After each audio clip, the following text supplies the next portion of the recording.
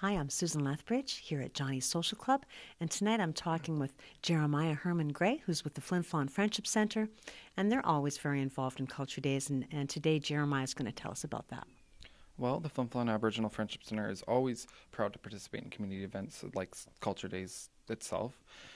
This year, our time slot is Saturday, October 1st, from about 12 noon to about 4 p.m., where we will be doing the 7 sacred teachings based on the 7 traditional virtues.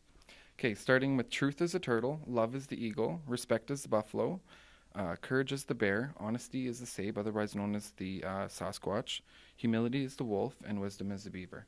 And one of the things that we wanted to incorporate was literacy this year, so bookmarks is actually going to be one of our teachings. Well, that sounds great. And, they just do such a great job at the Friendship Center. I know they've got quite a few programs. Feel free to go and visit them there. Tell me what the address is there, Jeremiah. It's 57 Church Street, located just right across the street from PCH.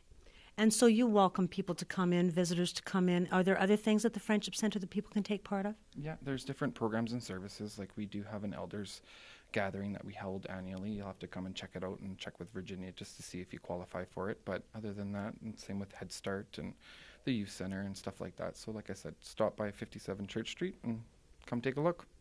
I'm Susan Lethbridge with Shaw TV, and we'll say goodnight with Jeremiah from the Friendship Center, and we'll see you next time.